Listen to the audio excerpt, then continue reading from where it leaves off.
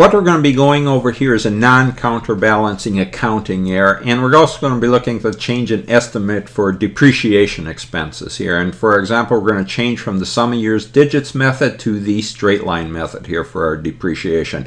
And for example here, we're going to look at some equipment. It's going to have a service life of 10 years, and for example, we're going to have zero salvage value here, and the cost of the equipment was $440,000. So the first thing we have to do is we have to determine its depreciable cost here, and that would simply be its book value or its cost here, and when we purchased it at $430,000 less its salvage value. Well, it has zero salvage value that we're estimating, so our depreciable cost is simply going to be the $440,000 here.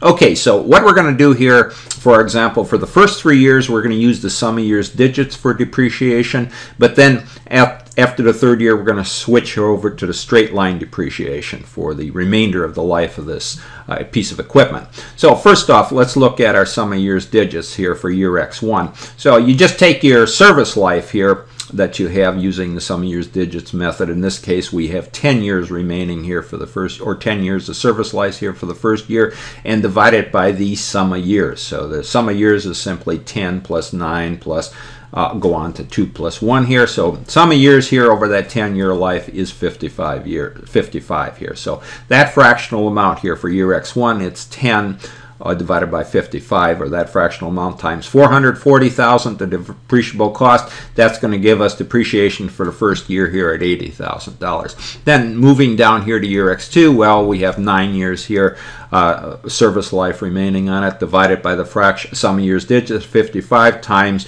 again, depreciable cost $440,000 for $72,000 here for the second year. And the third year, well, we just have 8 years here remaining here, divided by the 55, the sum of years digits, times $440,000 for $64,000. So our total depreciation through the first 3 years here is $216,000.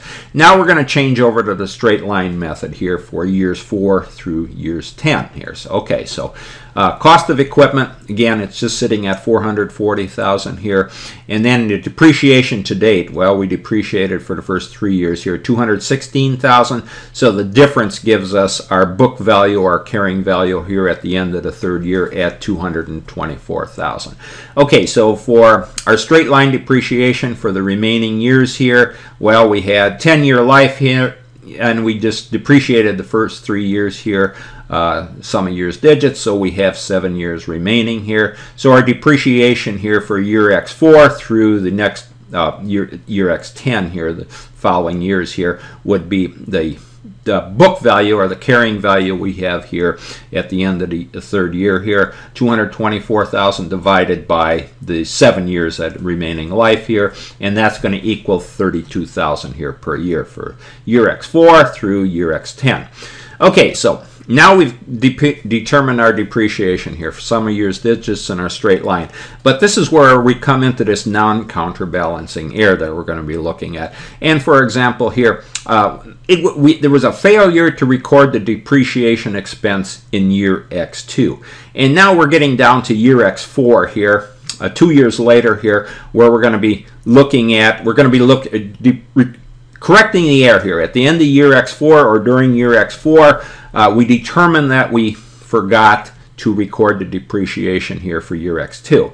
So what we have to do here, and we'll look at this non-counterbalancing error correction, it's going to go directly to retained earnings. So for our accounts here, we'll have our equipment here, asset account, that we debited it here for $440,000. That was its cost. Now our accumulated depreciation, our contra account here, which is reducing our equipment cost here.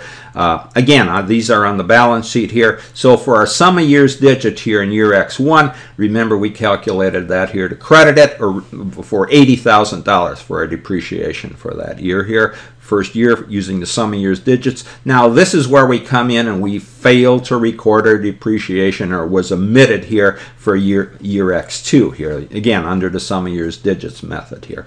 So what we're going to do here is we're going to have to make this correction here, and we'll look at that here. But then moving to our year X3 here, we had that sum of years digits at 64,000. We credit our accumulated depreciation for that, and then on year X4 here, we had the straight line. We converted over to the straight line method for 32,000 per year. But this is where we have to make our correction. Now remember here for year X2, we omitted, or we didn't record accumulated depreciation on this piece of equipment, and the error was found in year X4 here. So it's going to be corrected in year X4. Now, if we move over to our depreciation expense here on our income statement, you can see here for year X1, we debited or recorded our depreciation expense here, and year X2, that's where it was omitted. The depreciation would, accumulated depreciation on this piece of equipment is going to depreciation expense here on our income statement, and depreciation expense is going to reduce any revenues that we have or any earnings that we have. But at the end of the year here, that retain our earnings here less our expenses here get transferred over to retained earnings. Now, see, it was omitted here in year X2, so we have to make the correction when we found it here in year X4. And this is a non-counterbalancing error, as it's not going to counterbalance. And we'll look at that here, but let's look at, it was corrected here, but then again, depreciation expense here for year X3. Remember that was at 64,000, and then for year X4 here, straight line 32,000. So we recorded our depreciation expense for all our years here except that year X2. So again, error was found in year X4. It has to be corrected here in year X4, and we do that by going up to our retained earnings here as part of equity here on our balance sheet here, error correction, so we have to debit it here for 72,000. See, we had to make our correction. We added it to our accumulated. It was omitted here for year X2, that 72,000 depreciation expense, but we have to now go and correct it here in year X4, credit or increase our accumulated depreciation here by 72,000, and then the debit goes directly to retained earnings here. Debit it or reduce our retained earnings here by 72,000. So you see what's going on here. With this non-counterbalancing error here, you had to make your correction here directly to retained earnings. You wouldn't take, since you found the error here in year X4 here, or year X4 to 72,000, you didn't move it directly into the depreciation expense and then move it over to your retained earnings here as part of equity. You have to go directly to retained earnings here. You don't go through the expense account, you go directly to retained earnings. We did that here with that correction here of 72,000. So debit or reduce our retained earnings, because our retained earnings was overstated here for year X2 here because that depreciation expense was omitted and it never got into the retained earnings. So here we have to go and make our reduction to retained earnings due to the inventory error or the depreciation error that we have. Okay, so that'll summarize our example here on this non-counterbalancing error here. We had a change in our estimate for and with our change in estimate for depreciation expense, changing over from the sum of years digits to the straight line method.